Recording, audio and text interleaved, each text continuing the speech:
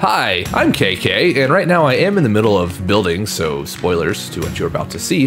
But there has been a new update that just came out, and the update has fixed the pumpkin on the porch. It finally shows up now correctly, but more importantly, over here in the item shop, you can find a scarecrow. I was hoping it'd be more than just the one item, but scarecrow is all I saw. I don't know if the scarecrow has been in survival. I don't remember that being available last year, but it has been in playgrounds for a minute, and it does need 10 candy corn. I've got 2. Okay, at least I have some. I was thinking I had none. So that way, if I don't find any, I can at least duplicate it. Thankfully, not that long ago, I did actually just harvest all the food because I was trying to get some stuff built up to make some smoothies. Hopefully, I did it at a good time for it to respawn as the candy corn, which, by the way, that is how you get the candy corn. Just anywhere that the food spawns, just harvest it and it has a chance to spawn back in as candy corn. What really sucks about this update, though, is that it says for October only. So that kind of only gives 3 days. Okay, this hot dog is here. 2 hot dogs are here. That's not good. That probably means I need to go harvest everything again to have a chance for it to be candy corn. Oh. But that's fine, because I need more of this anyway. But apparently, the scarecrow can catch crow feathers for you. I don't know if that's also limited to October, and I'm not gonna get much use out of it. But potentially, it would be forever. Because if it could be forever, that'd be a very easy way to gather up crow feathers. You just kind of have a line of them.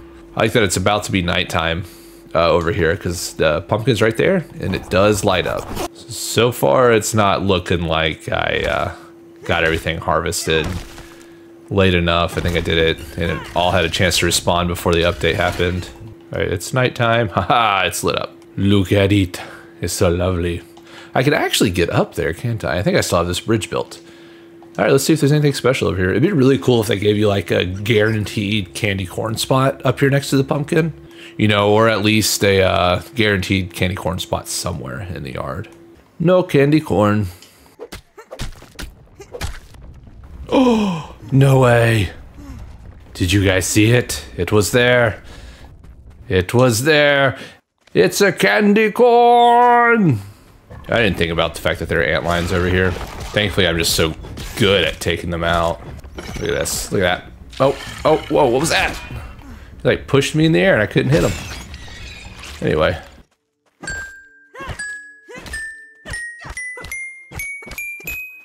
This is stupid. There it goes. Wow. I got 5 pieces from it. That was nice, but geez, that took like 10 hits to break it. So that tells me everything in the upper yard could possibly be a candy corn too, because I did that after this. Ah, get away from me. Oh, you're a cookie. So I think the best way for me to get to the upper yard is to go back to base and take that zip line I have. And then I can take this zip line back to base. Already see something cool. Here we go. Hooah! Aha! Went ahead and dropped everything off here, but I kept 1 piece of candy corn with me. So if I don't find any more, I can go over to Burgle and duplicate them. I just realized that there was a picture of a pumpkin right there where it says almanac. Ah, there it is. Okay. Is there just random? Oh! A casket with some bats and bones. What else shows up there? Almanac. Ooh, there's a bat with some gravestones. Some little secret stuff they've been throwing in here. There's only 3 I've seen, other than almanac, which would make 4, but... So there's only 1 more spot to check, but since I'm right here going past the tree anyway, I'm just gonna go ahead and duplicate. So I have enough +1 for now. So that way I never run out. Ah, and it's a cookie. So I'm pretty sure I've checked everywhere after this. Excuse you, ant, are you trying to get hit? So just the 1. I'm glad I went ahead and duplicated what I had. We'll just place you up here for right now. And voila! And we'll see how long it takes for you to get... Ooh, that's kind of a creepy face. Anyway, we'll see how long it takes for you to grab me a feather. Hopefully that is true, and I'm not being fooled. You better bring me a feather. Anyways, back to the build. Actually, probably will put this first, so start of the build. Have a good time. And we are back in post-commentary, but before we get into talking about the build, I do want to clear a few things up about the scarecrow. They do catch feathers. I just did catch in quotations like you could see me, but they do catch feathers, and it seems to be relative to the area that the crow actually drops feathers. So it's like it's got a proximity that it can suck them into their little grubby hands, but they can only get 1 at a time. So I imagine if you have more than one, I haven't tested it, in one area you can actually pull in every one that drops. I don't feel like that would be an issue, but it is very handy to have those because it's a great way to harvest feathers. It makes it really easy to gather them. Especially if they fall on top of the grass, like you're in a really grassy area and you gotta like try and hop up there and cut it down or throw your axe at it. It's just nice having the scarecrow collecting the feathers for you. So now let's talk about the build real quick. What we are working on is the blacksmith shop, or what I really wanted it to be was a place to store and display my armor and weapons and all that good stuff, but I couldn't do it without having a blacksmith. So we are looking at the mushroom floor. I have seen this pillar floor going around for a little bit, but I never really liked the way it looked because it always left gaps in between it. In playgrounds, I was able to throw the bricks in between and just kind of just have that clear out all the gaps. But obviously you can't do that in survival. So what I did was I did the half walls around it, or more specifically here, I did the quarter walls. The half walls do stick up above the pillars just a little bit, and the quarter walls stick or are just a little bit lower. So you actually get like this tiling of the mushroom brick, and it looks really nice because it leaves no gaps. This main part of the building, the large part of the building, is where the armor stands and weapons will go. I do not get to those. I realized it would take too much to do. In this video, already took a really long time to do, which, by the way, it is currently a week and a half after Halloween. That is how long it took me to build everything in here. And it's mainly because of the last part of this build. I do a lot of really cool and I guess kind of crazy things with it. So stick around to see that because it is really cool. You may learn a few things if you don't already know. It's just really awesome. And right up here, you see I kind of have this grass walkway going through it. I did have it too wide, but I didn't like the way that looked. It felt too bulky. And so I kind of slimmed it down to half size to where it's just got like a streamlined walkway that goes around both the first and second floor, which I did manage to contain myself and keep it at only 2 floors, which is wild. You know what I'm saying? But yeah, it's only 2 floors. Really though, I didn't want it to end up being too large because then I would just have like a lot of empty space, and I did count everything and I think I made space for everything. Hopefully it works out well. We'll really find out when I put it in there, but if I need to, I could probably throw a third level on here without any issues. So on to the roof. I don't finish this section of the build. I don't do any interior to it. And then I kind of don't come back around to it to do details around the outside of it. I do have this little kind of like stair-stepping dormer that goes back half a step each layer. I mean, that does help with details on the outside of the building, but I do need to come back and touch it up. But on the roof here, I did this really cool thing where I didn't do the flat roofs. I did all triangle roofs, and it made this cool flower shape on the top, but inside it made this really awesome diamond pattern that you can see there. So I'm going to play with that some more in future builds. It's also giving me ideas for things I can do, mix it up a little bit. But up here, this is just kind of like the ventilation area for the blacksmith shop area because there's going to be like smoke and stuff, you know what happens. But yeah, we do some interior decoration here. Finally, I just really need to be doing more interior decoration. I really enjoy it. It's a lot of fun. Threw in a lot of chests in here. Probably maybe overflow storage if I ever need it. Also use the chimney for this for the first time, which is really awesome.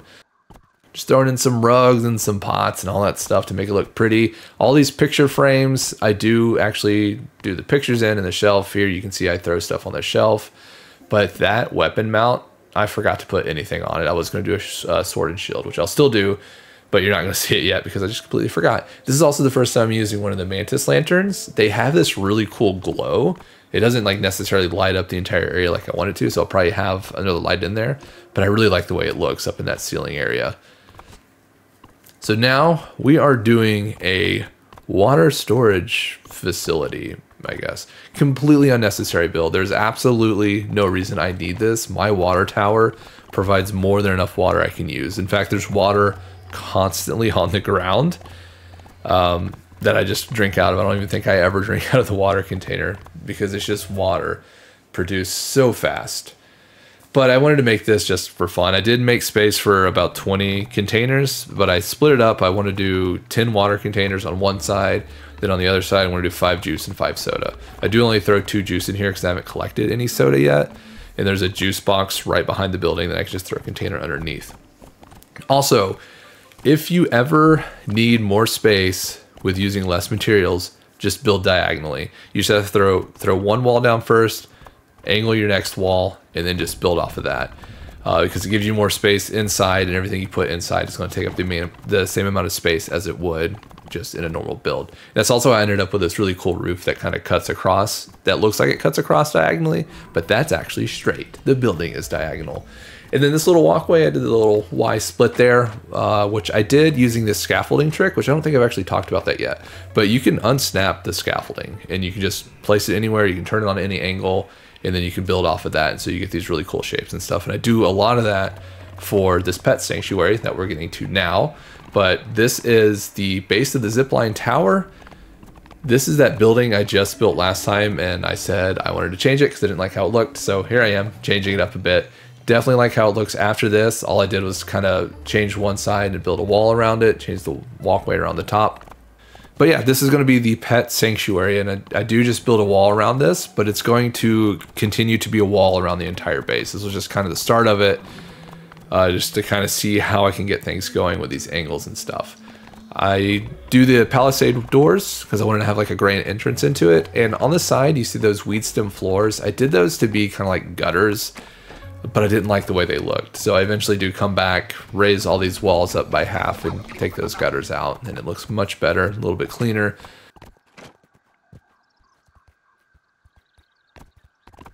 Across the top of the door on each side, I did these the weed stem half walls and floors, so it would look like beams, like heavy duty wood beams going through each side, supporting what's above it. I do wish they had them sideways instead of vertical like that, so they can look more beam-like. But here I decided to do the mushroom pillars again, but instead for the ceiling.